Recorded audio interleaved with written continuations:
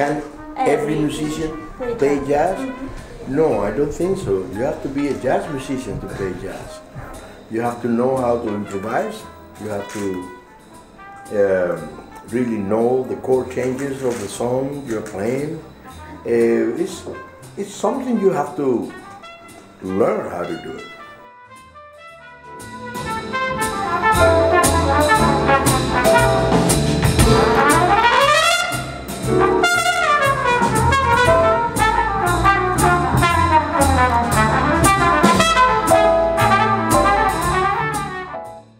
Hello, how are you? Hello. How you doing? Great honor to meet you. Represent a jazz magazine. Wow, and, great. Yeah, and I listen to your music from childhood, so... Thank you so much, thank you. During the 13th and 14th, the great musicians like Chano Posо, they made a revolution in jazz music with afro-kubinской. Dizzy Gillespie and Mario Bauza. Mario Bauza, Yeah. and others, and then Arturo Sandoval. So how do you think today is influence of afro-Cuban music is still strong to jazz? Absolutely, yes, yes. Some people call Latin jazz, but I really prefer to call Afro-Cuban jazz because that's the name those people name the style of music, the genre. You know, they call Afro-Cuban jazz, and it's a very strong style of music. It's very powerful because it's a strong union of two different things: the bebop and the Cuban rhythm together. Cuban. Yeah. And it's something that when it's well done, it's very powerful and really penetrate the soul of the people. The people really get involved and appreciate and enjoy that kind of music a lot. Thank you. And the second question is about your friendship with Dizzy Gillespie.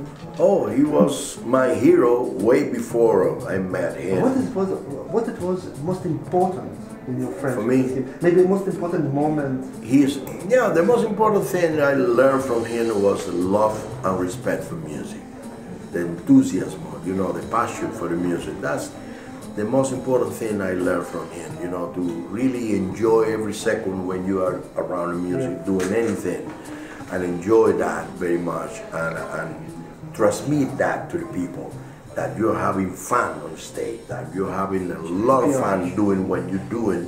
It's extremely important. That's the most thing, I think the most important thing I learned from him was that. Besides, you know, he was a genius of music. He was a great composer.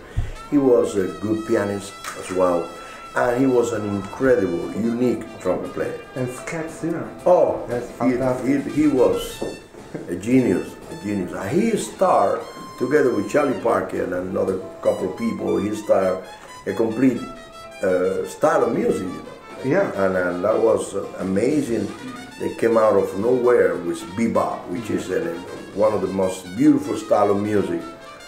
And he was responsible for the creation of such a beautiful style.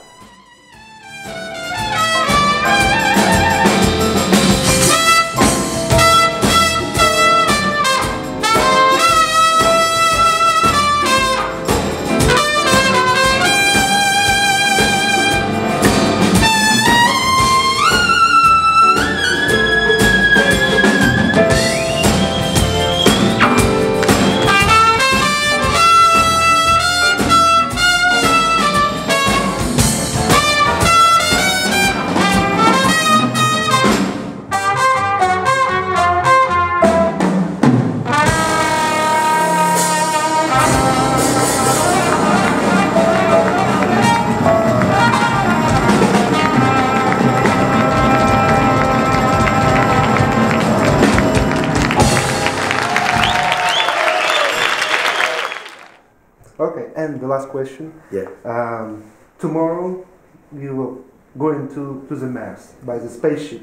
We're going to Indonesia tomorrow. Yeah, but Jakarta. imagine that you go to the Mars spaceship. Yeah. Which recordings of 3 musicians you take with you?